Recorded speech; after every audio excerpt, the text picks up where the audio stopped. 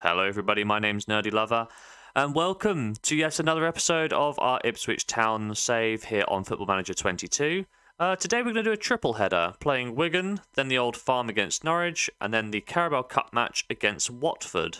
Taking a look at Wigan, when we played them in League One, we got a win and a loss, so this will decide the balance of which team's better in the save, I suppose. So let's have a look at the lineup we're going to rock with in this away fixture in the Championship.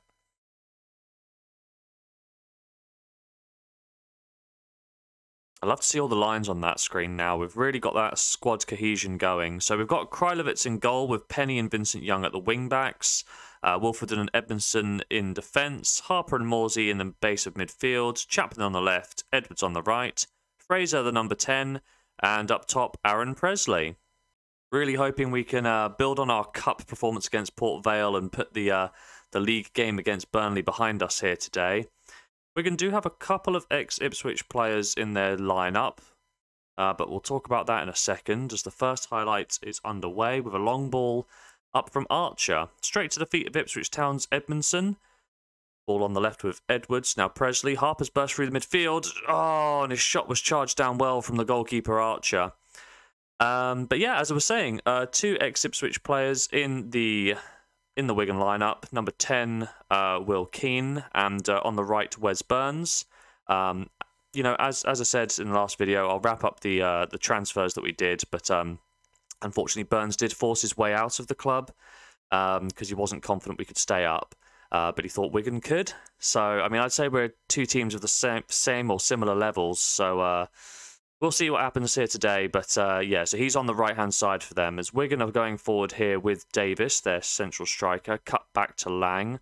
Naylor from range, and it's past Krylovitz. And I tell you what, Collins can't come back soon enough, because you know what?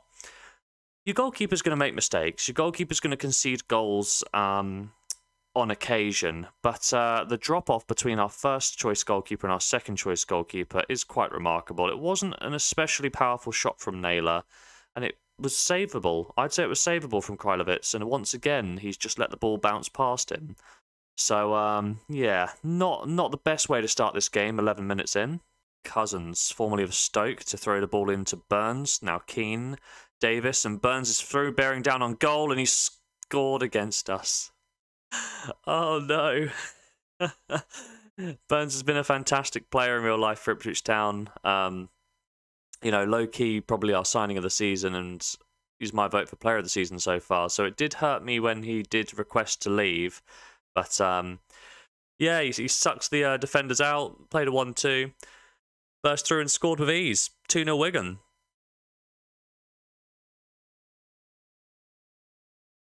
Matt Penny, set piece, cross cleared away by Lang. Can we keep the pressure on with Edmondson, Vincent Young? Penny's second time delivery. Presley's there, but the ball's just over the top of the net.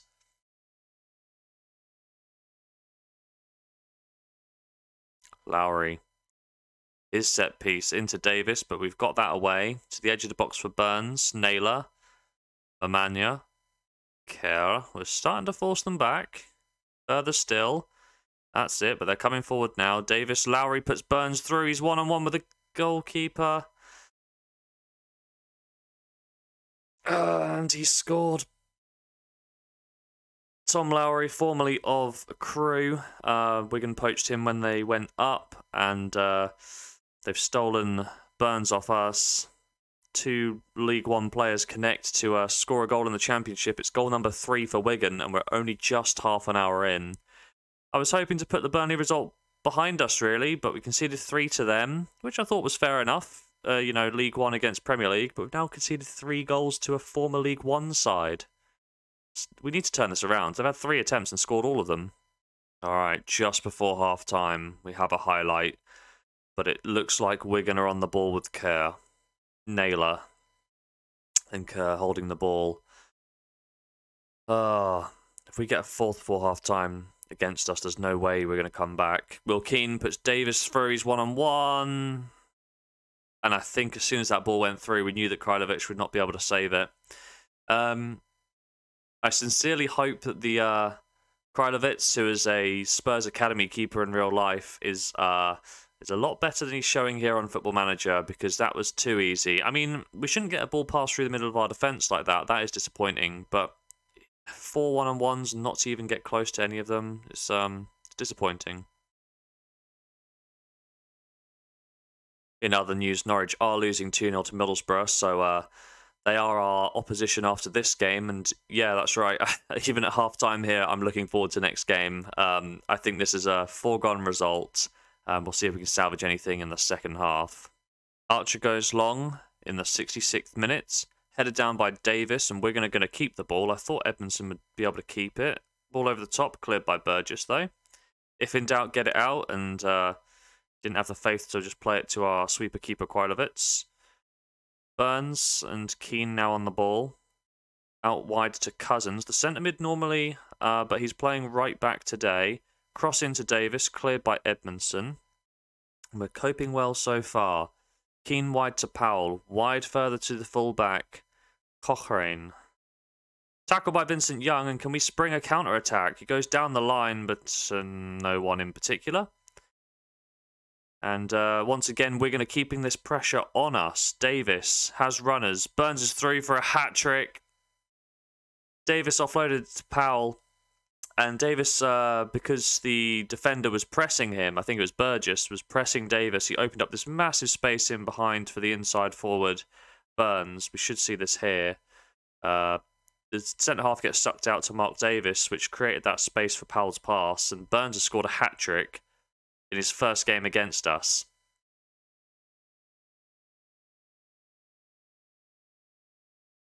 Yeah, valued at £500,000 to £5 million. His stats are not remarkable. And we sold him for £850,000. He played most games for Wigan last season.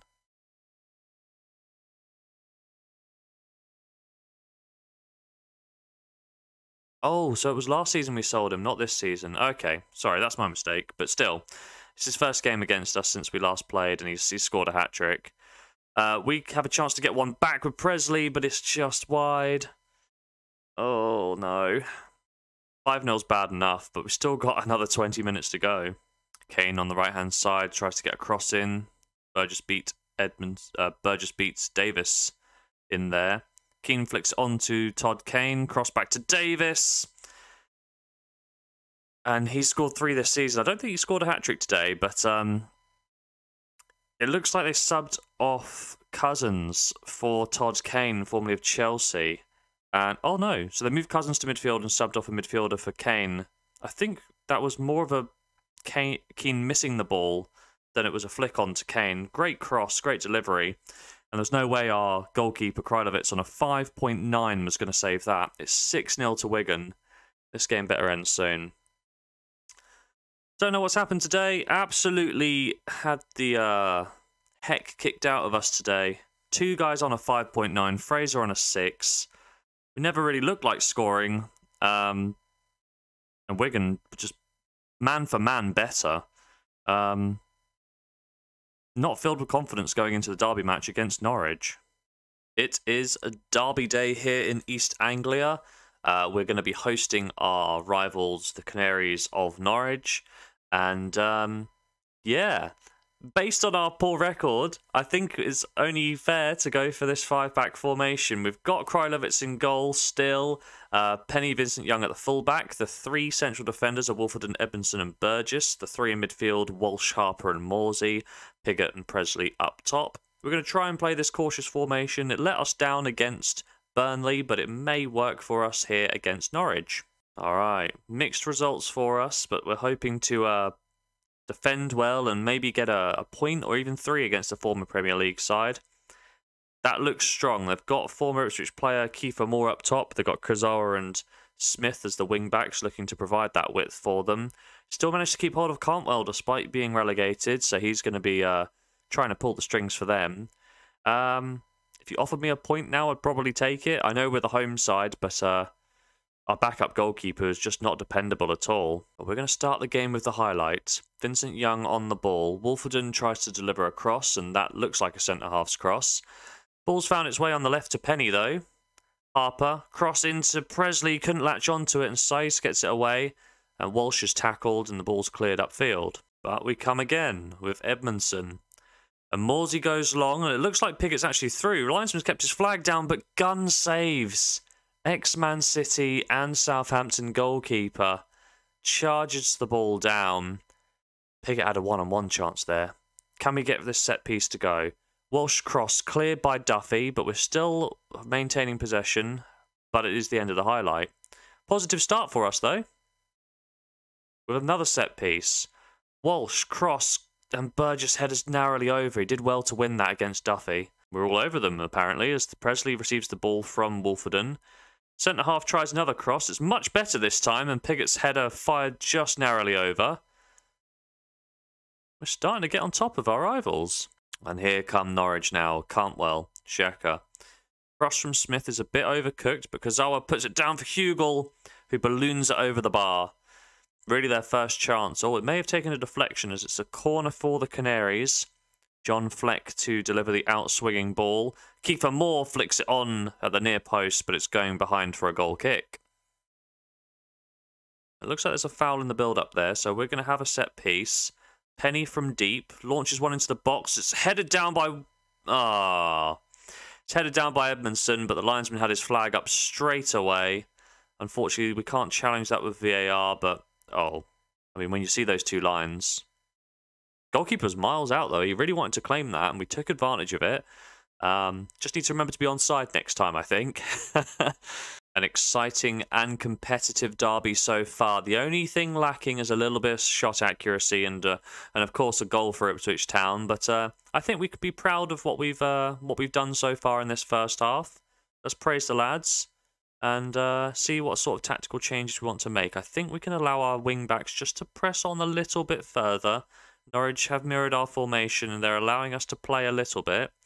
We'll try and bring Piggott into that target forward position, but I think I'm pretty happy with that going forward for the second 45 minutes. Norwich slowly starting to get some shots away and claw back some possession now in the second half.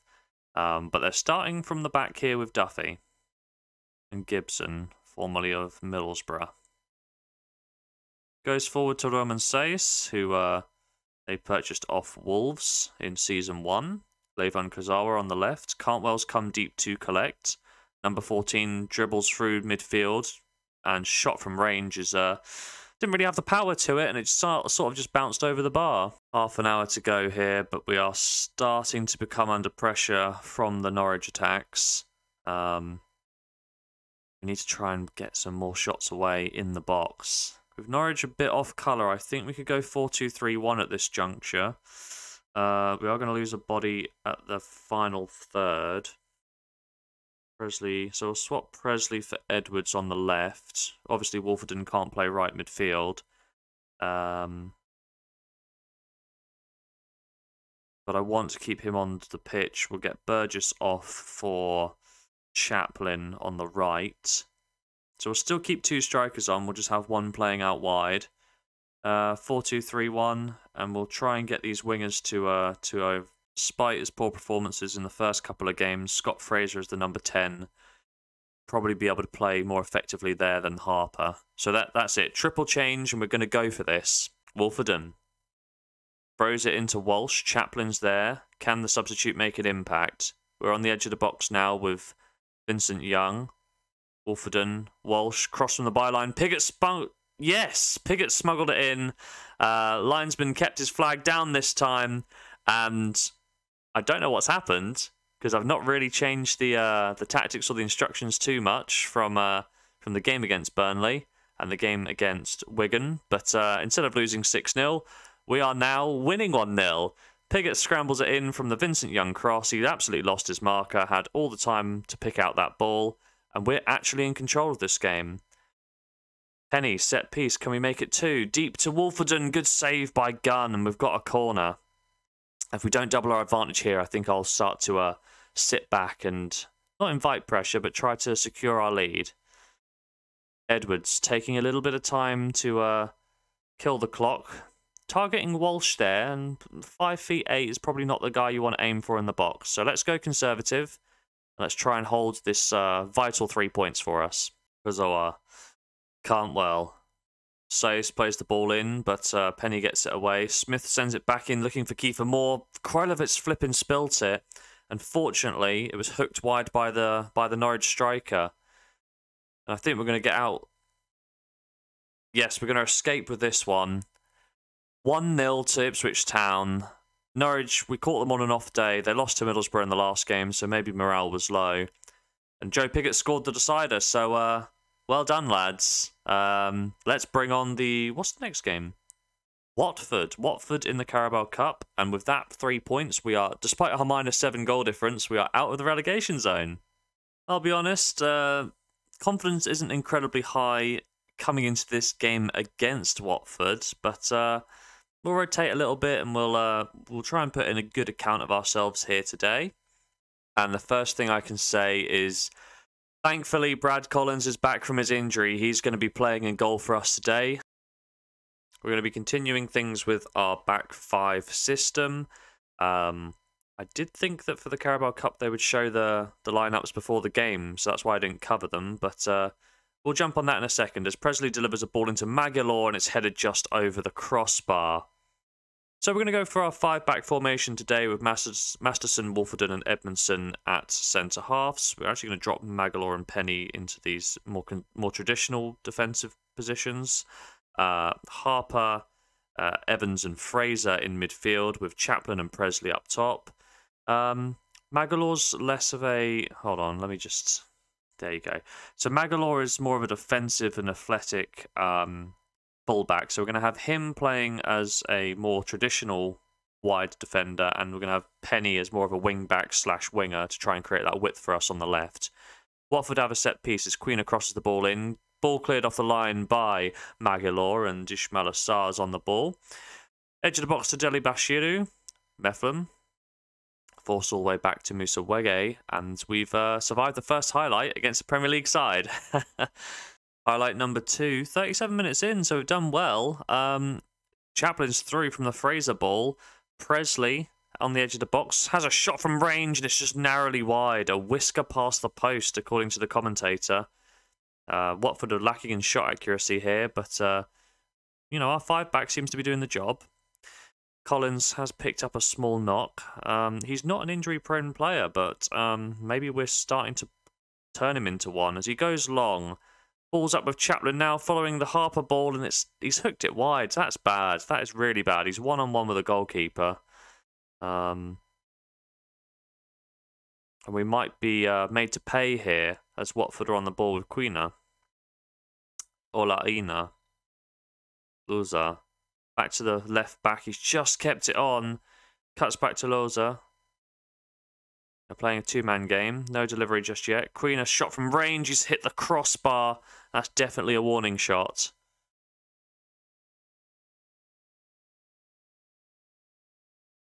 Half-time here, and Watford haven't had any shots on target, but I think we're doing quite well. A little bit disappointed that Chaplin didn't score his one-on-one, but something to build on. Start the second half here, and Magalore goes long for Presley. He's flicked it over the goalkeeper. Linesman's not protesting, and I think we've really sucker punched Watford there. Really wasn't a clear goal scoring opportunity. Magalore just put a searching ball up there. It looks like Welsh, their centre back, mistimed his jump, and Dolberg was isolated. And we've taken the lead against a Premier League side. I know it's only the Carabao Cup, but I'd still love to go through. Let's just drop back our lines a little bit and try and play some conservative, defensive and tidy football.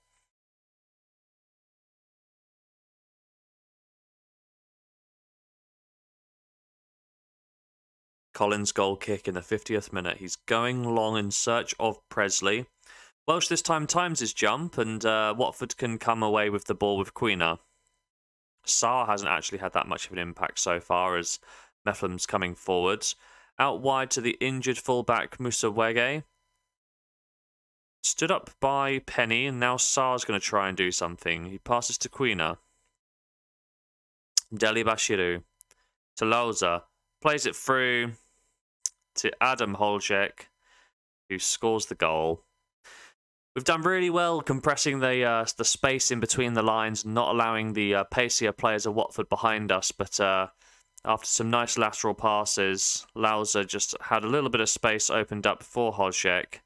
And yeah, he just guided. He didn't need the power. He just guided it past our goalkeeper to claim the equaliser. And Juan Hernandez has just been subbed on for Watford as we can start this highlight from the kickoff. Maybe we can grab one back straight away. Who knows? Wolford on the ball now. Edmondson goes long, but there was no one there really. And Watford can reclaim possession with the momentum now. Mefflin goes wide to Wage. Ismail Assar. Wage. Quina. Looks like they're playing on quite a low tempo.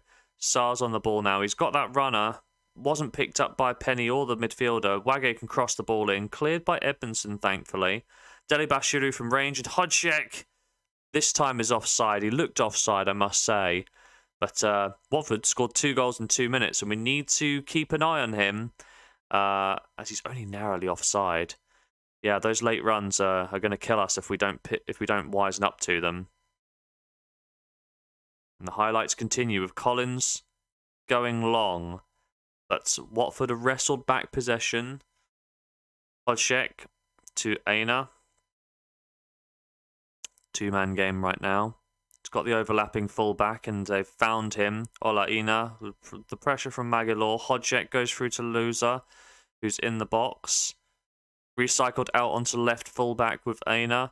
Loza crossing to Saar, and that was his one chance of the game so far, and he came very close to scoring. Okay, let's do some tactical changes to try and survive here. Queena's corner. Whips it in, and it's a header from Mefflin, but thankfully straight into the hands of Collins, and he saves. I'm not used to seeing that with Krylovitz in his stead. They've subbed on Emmanuel Denis now, and he's going to look to make an impact as he goes down the line. A lot of these attacks are coming down the right-hand side for Watford, so we maybe need to watch that with Wage to Quina. Edge of the box to Loza. Let's keep that space nice and compressed. Try not to let them get in behind like they did just then, and Cucho Hernandez just wide. Oh, I think that's the first time they've really got behind us today, and it was almost fatal. Collins, long ball.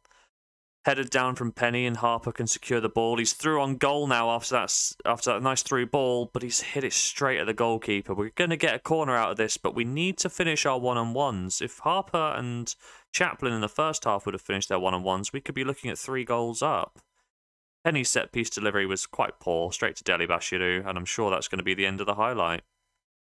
Toffolo, subbed on from Penny, cross-delivered, but cleared away by Aina. Wolfenden latches on to the ball, and we can maybe have another chance at sending a cross in. Toffolo from the byline, cleared away by Mefflin. He was in search for Presley, but no luck today. Masterson, Wolfenden. Pressure still down this left-hand side with Toffolo. And we're recycling the ball. Going to slowly try and get it to the right-hand side. No, we're going left again with Toffolo. Cross to Presley. Flicks it on. It's just kissed the crossbar. Goalkeeper was stranded. Good effort from Presley. But we're coming again. Down the left with Chaplin and Toffolo linking up. Chaplin again. Can we get a nice ball into the box? Harper looks for Presley, but it's cleared with ease from Watford. But we're right back with Chaplin. He's in the box. Toffolo. Presley's there. Cleared by Salcedo and Mefflin. And you have to feel that we've had our chances in this game. We've just not taken them. And with that in mind, I'm going to put Masterson up top. We're going to sub on Connor Wickham. See if he can make an impact off the bench as a target forward. Go a lopsided 4-3-3, I think is the answer. And stoppage time trickles out as we're going to go straight to a penalty shootout. So Wickham couldn't make an impact in the last 10 there, but I'm sure he can try to help us convert from the spot. And let's have a little sort out of this. Starting to dread penalty shootouts now, because I don't think we've won a single one of our 5 shootouts so far. But Chaplin converts first, so maybe we're turning the corner here. as Cucho Hernandez will step up for Watford. Right foot against Collins. Never going to get there. Injury or not.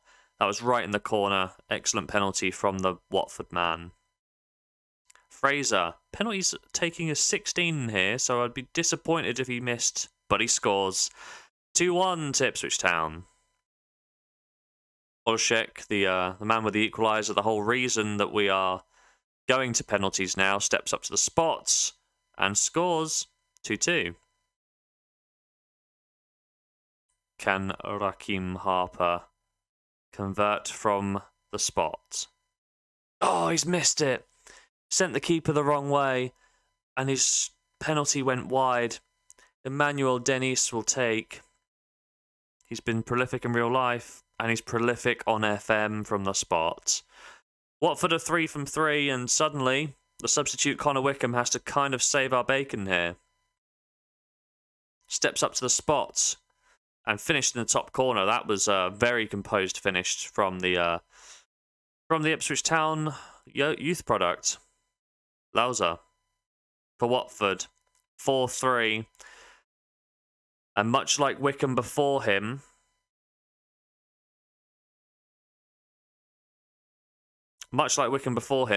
Aaron Presley needs to save us. He has to score to keep us in the penalty shootout. He is our star striker of the moment. Steps up to the spot and finishes in exactly the same manner as Wickham did. Top corner to give the goalkeeper absolutely no chance at saving the ball.